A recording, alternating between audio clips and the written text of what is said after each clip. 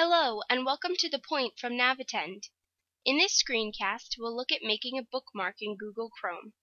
Have you ever wondered how to bookmark a web page so you can easily find it later? This issue of The Point outlines the quick procedure. Let's get started. To begin, pull up the web page you wish to bookmark.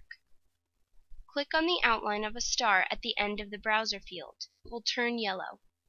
After naming the bookmark, click Done. Now, when a new tab is opened, the bookmark is present at the top of the browser. If you wish to remove the bookmark, click on the yellow star and then click Remove. With that, we reach the conclusion of the screencast. You can watch previous issues or subscribe to receive The Point via email on our website. The link is below. Have a great week.